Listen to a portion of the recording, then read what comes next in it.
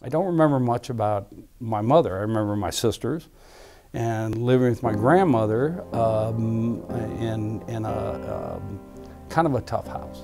You know, back then, hitting children was kind of the norm. My grandmother threw a hammer at me one time, and by that time I'm just thinking, you know, she's going to kill me. And I never really thought that, but it was getting so abusive. July 25th, 1971, I snuck out of the window, stuck my thumb out, and within a couple of weeks I was in California. I worked in watermelon fields for a while, hitchhiked around, ended up in weird places in California, and there's a lot of weird places in California in the early 70s.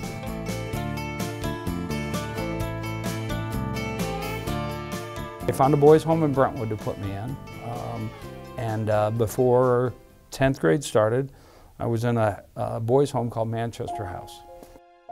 I remember Miss Flutterman because I was having trouble in school. I was having a lot of trouble in school.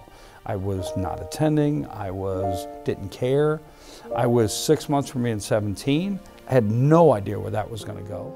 I don't know why, but I think it's the boys' home thing and all that, and she started paying attention to me, trying to get me to go to school.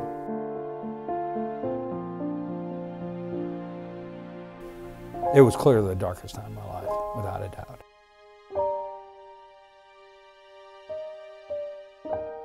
This book is 43 years old. It was delivered to me from Miss Flutterman, and there was a note in it. She just said, you can be whatever you want to be. I read it in a concrete room, on a metal bed and a mattress. It was the first step of not going down this abyss. It really was.